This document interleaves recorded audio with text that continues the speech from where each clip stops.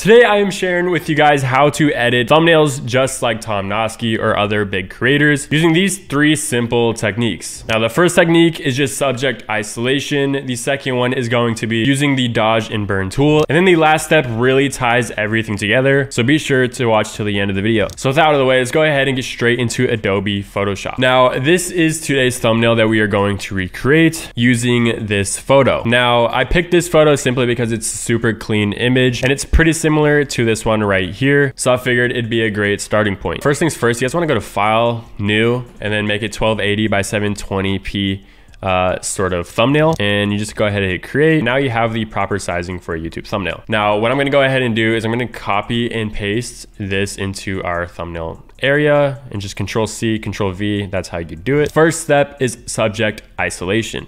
Now the way that we're going to do that is we're going to Control J. What that does, as you guys can see, is duplicates the layer. Now, if you have the brand new version of Photoshop, you see this little button, select a subject. It'll go ahead and select the subject for you. Honestly, 9 times out of 10, this thing works, especially if you have good lighting. So create mask from selection. Now we have our subject isolated. Subject isolation is not just about separating it from the background. It's how do you actually make it separate from the background. So there's plenty of different ways you can make it separate. You can go over here to filter and blur the background. And just go to gauge and blur and then just turn up the radius just like so. Another way you can go ahead and do that is by adding an adjustment layer. For an adjustment layer, I typically just like to throw the brightness down just a little bit, or you can do exposure as well. Just a simple tweak like that will help it out. So another way to isolate your subject is going to be color. I'm gonna go to filter, I'm gonna go to camera raw filter, and then we're gonna just turn the temperature down to a cooler sort of tone, just like so, make the background just a little bit cooler.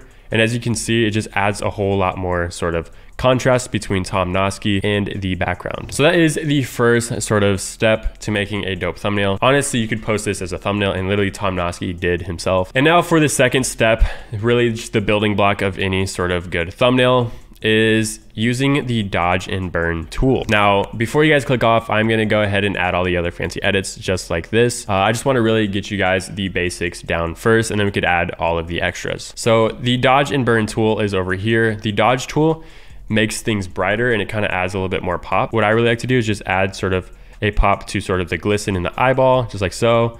And then maybe just to the white parts of the eye, just like that. Just really, really loosely, just like so.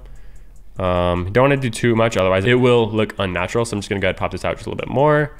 And then honestly, I think this looks pretty solid. I can go ahead and just play with the highlights in his hair, make his hair just look a little bit brighter, just a little bit cleaner. Maybe also right here, add a little bit of like kind of an edge light, just like so, just dragging my brush across the edge. Kind of just adds like a nice little like rim light.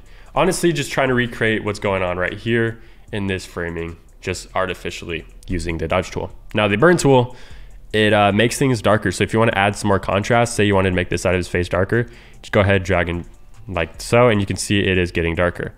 Now, honestly, I don't really find myself using this tool a whole lot. I'm gonna go ahead and just make this part a little darker, maybe this part right down here a little darker, and then we'll call it a day. Sweet, so now that we have our subject looking pretty solid, I'm gonna go ahead and just add a quick little curves. I'm gonna bring this curves down right here, and I'm also gonna bring this up just like so, just so we can get our scene popping a little bit more.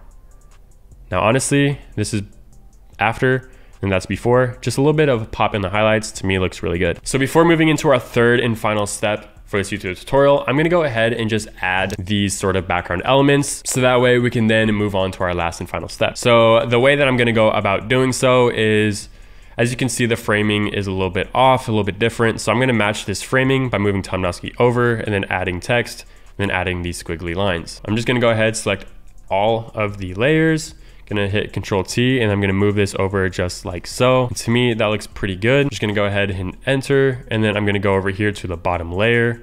I'm gonna just select the dead space with this tool, Generative Fill. And Generative Fill does a really good job of just filling up the background, making it look seamless. Sweet, now this literally looks perfect. So I'm gonna go ahead, select both of these layers, gonna convert them to a smart object. So that way, if later we wanna change this little background, we can as well. So now let's go ahead and add the little squiggly lines.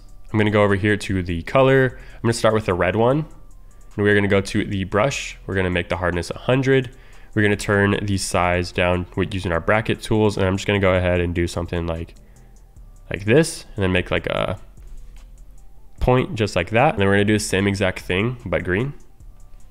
on a different layer. So hit plus, hit another layer. We're gonna make the same size stroke. And then we're gonna go ahead and just do something like this.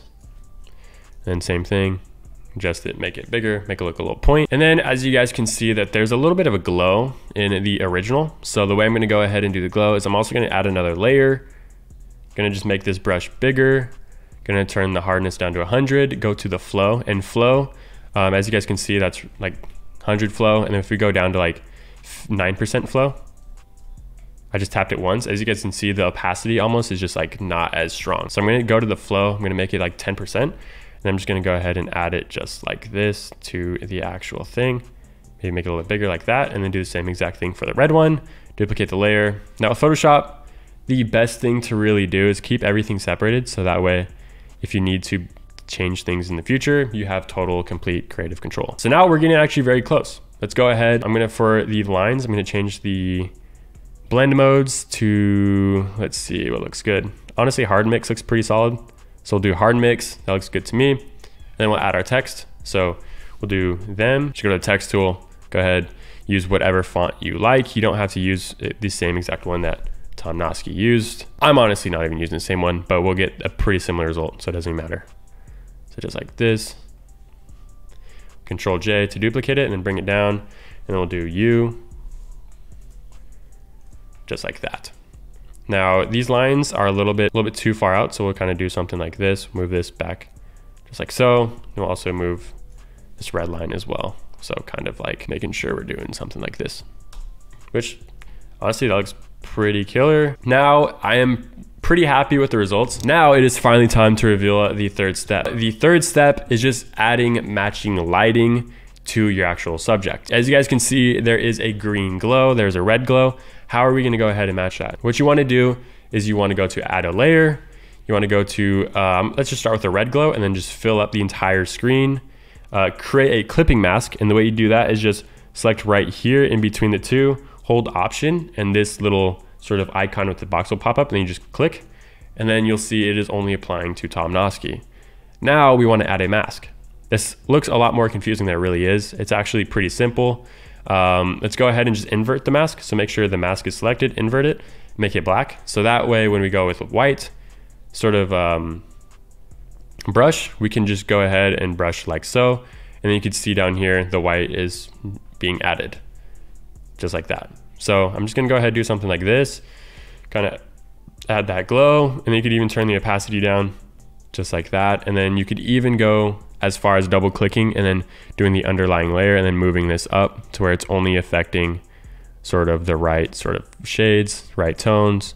And we want it to really affect the highlights. So let's go ahead and do that.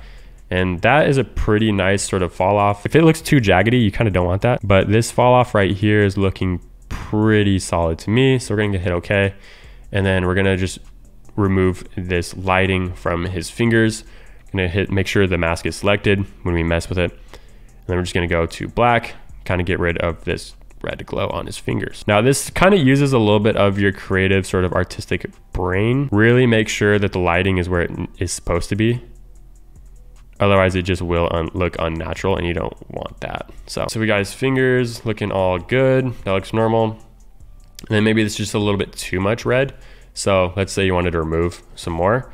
Just go ahead, you can go just like so. Maybe we just want it on his shoulder just like that, because honestly that looks a lot more realistic. Now repeat the same exact process with the green. So to me that's looking pretty good. We have a little bit of skin tones, but let's go ahead and fix that. The way we fix that is essentially just go to the mask and just remove it from his face, because it just does not need to be there. It just doesn't really look right. So now we're actually working with something that looks pretty natural. Well guys, this is the end result here on screen. I honestly think we crushed it, and I know that you can go ahead and start crushing your own YouTube thumbnails in the future. If you guys learned something new, please leave a like, comment, subscribe down below. If you want to go ahead and continue learning all about content creation, click the video on screen right now. I'll see you guys in the next one. Remember, take action, take over. Peace out.